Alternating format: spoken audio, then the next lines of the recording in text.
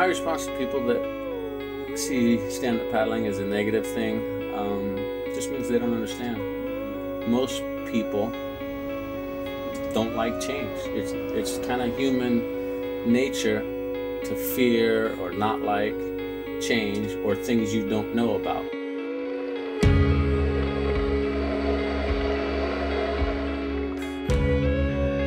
20-foot Hawaiian style wave just landed straight on my head. I went numb underwater. I thought it broke my back. Couldn't feel any of my body for about 5 seconds, and then it changed and I got my feeling back and I came up. Not that you like to have them, but every now and then it's good to have a good one just to sort of give you a bit of a reality check and just to let you know who's the boss, and it's definitely not you.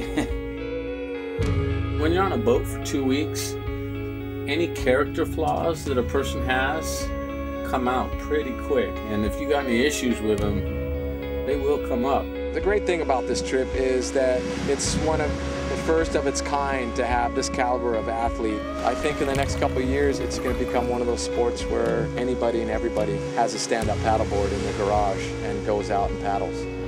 If you're a surfer, it's like the dream trip to spend 2 weeks on a boat in the Mentawais. Such a solid crew that we have on this boat trip. I mean, if we get good waves, there's a good chance you're gonna see something you've never seen before on a stand-up board. I got a good feeling about this.